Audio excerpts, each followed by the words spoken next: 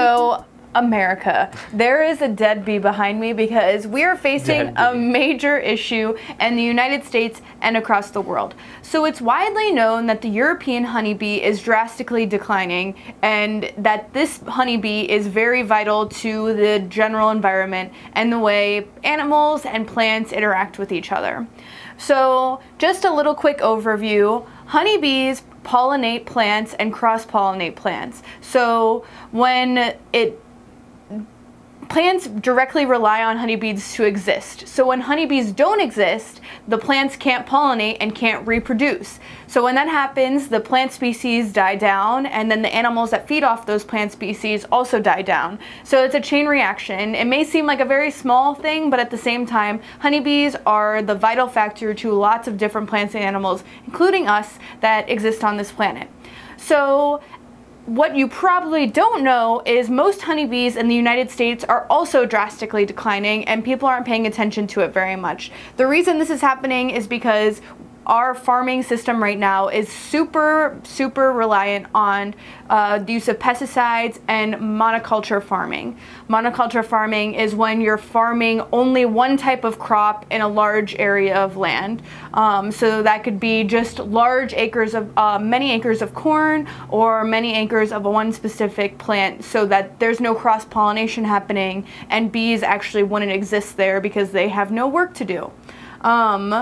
So did you know about this honeybee issue? So in the news a couple of years ago, the big honeybee die-off was kind of covered. You know, everyone asks, where have all the honeybees gone?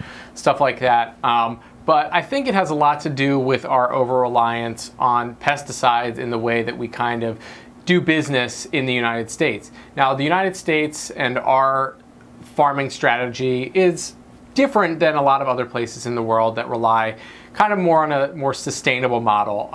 We've figured out how to get the most bang per buck per square foot when we are gardening. So, you know, we use certain fertilizers, we use certain pesticides, and now we're at the point where we're genetically modifying plants, and it's essentially cloning a plant. So, you know, like Tamara talked about, you end up in a situation where you have a massive cornfield or a massive, field of tomatoes or something, and because we're so good at genetically modifying organisms, you actually end up with the exact same plant grown millions of times over. Like, it's not different varieties of corn that are all their own individual. It's actually the same cloned plant a million times, and they've done their research, and this specific plant is the most hardy, it's the most drought resistant, it tastes the best, it's the most plump and colorful corn, and you end up in a situation that we're running into now where even though we've been maximizing our output, we're having unintended consequences.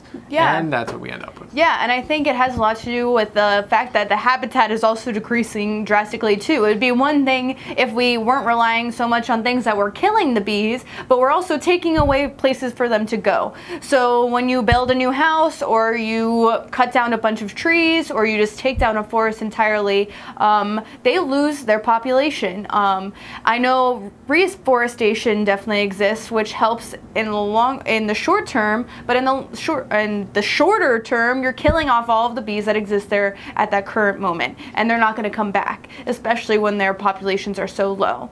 So there are a few ways that you can counteract what's going on with the bee population right now, and that includes starting your own kind of bee garden. So the way to do that is to pick native plants and plant native plants that always are blooming. So pick different varieties of things that are not just spring plants or summer plants, but things that are blooming all year long, so the bees always have a place to go.